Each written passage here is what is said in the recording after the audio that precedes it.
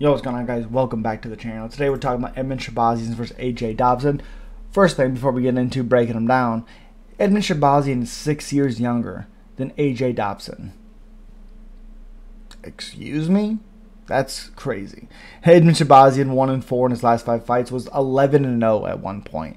Minus 185, 26 years old, 6'2", the 75-inch reach, fighting AJ Dobson, who's 7-2, 1-2 in his last 3, 3-2 in his last 5 fights. Plus 150 underdog, like I said, 32 years old, 6'1" with a 76-inch reach.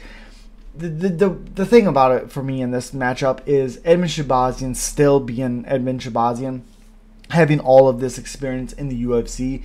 He is still the better fighter against a guy like AJ Dobson. He's past number 75 in the world. He's top 40 in the world, maybe even top 30 in the world. I don't know about how much higher. Maybe there's a few guys in there he could beat. I don't know. But the fact that he's still 26 years old, I think he'll be 27 later this year, which again is wild to me. Not even in his athletic prime for fighting. Crazy.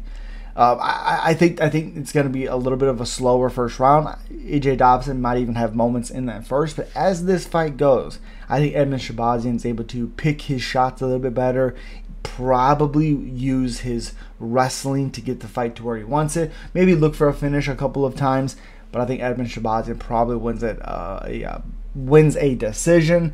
I don't think AJ Dobson, at 32 years old, at 7-2, has the experience, and I don't think we've seen enough for him to beat Edmen Shahbazyan. Even though Edmen is not great, I still think he's better than AJ Dobson. As always, guys, subscribe, like, comment, and let me know you're picking. Peace.